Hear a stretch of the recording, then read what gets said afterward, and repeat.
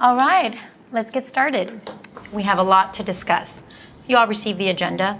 Any other items to add to today's agenda? It looks like we have an unusually high number of issues that escalated to our team this week. Indeed.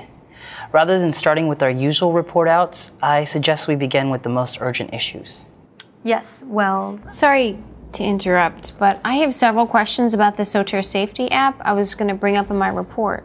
I really need us to focus on acquisition strategy today. We have to find a high-impact plastic material company to maintain reliable sources of supply.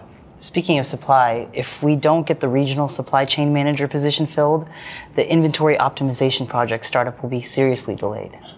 We have a major manufacturing problem on the list, or maybe a shipping and handling problem, I'm not sure which.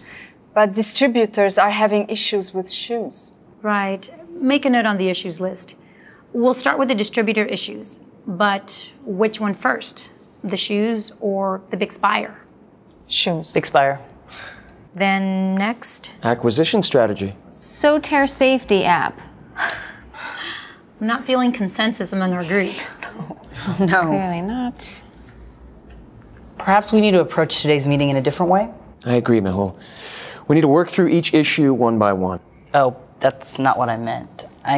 I say we just take a vote. Which 2 or 3 issues should we handle today?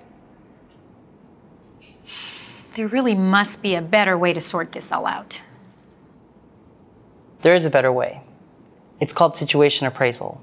It's a logical, rational way to get clarity and establish priority. So we know we are working on the most important things first. Well, that would be really helpful. I mean, with everything in front of us, we don't have time or effort to spare.